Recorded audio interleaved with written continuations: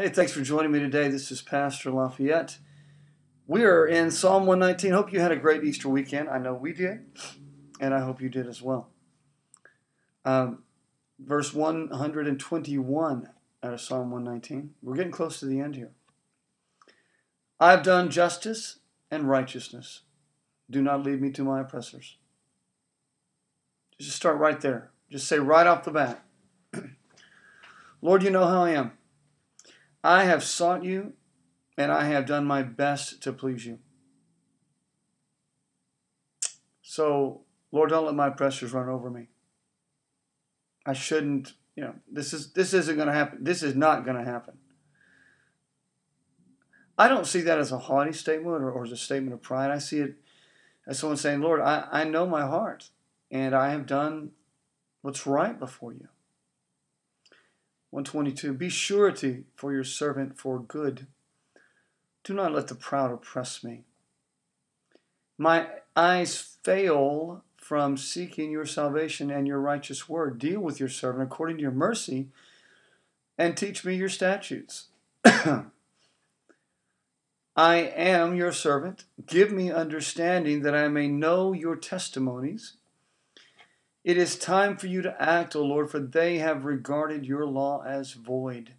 Therefore I love your commandments more than gold, yes, than fine gold. Therefore all your precepts concerning all things I consider to be right. I hate every false way. A couple of things about this that I just want to bring out.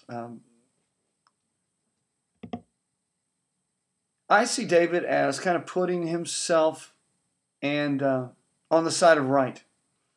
And those who are doing things immorally, wrong, illegally, he puts them on the side of wrong. And so when I look at verse 126, it's time for you to act, O Lord, for they've regarded your law as void. David's saying, listen, Lord, I know what you want. And Lord, they're not listening to you.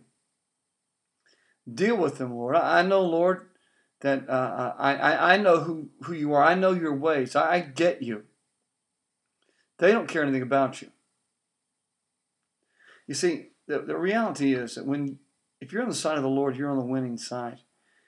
And, David throughout is saying, Lord, check me out. Lord, you know my heart. You know me.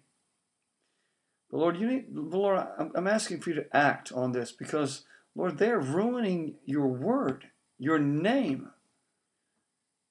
And David hates everything that's anti-God, that's anti-Jehovah.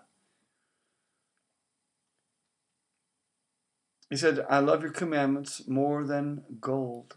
And it is. It's like digging in the Word is like digging in a gold mine. There's so many nuggets there. If you'll take the time to just read the Word and look beyond the ink on the page and listen to what the Lord is speaking, you'll find that it's like a gold mine. There are always nuggets of truth and amazing things waiting to be revealed to your heart. Verse 128, therefore all your precepts concerning all things I consider to be right. Now see, I love this. Lord, whatever you say, you're right. Oh, does it contradict my feelings? You're right. Does it contradict my friends or their actions or their thoughts? You're right. Does it contradict the way business is being handled? Well, you're right. He's always right. His precepts, what he says, what he establishes is always right. And he's just saying here, Lord, you're right always. If I want to know what to think, your word tells me what's right. If I'm thinking what's wrong and your word is different than what I think, then the word is right, my thoughts are wrong.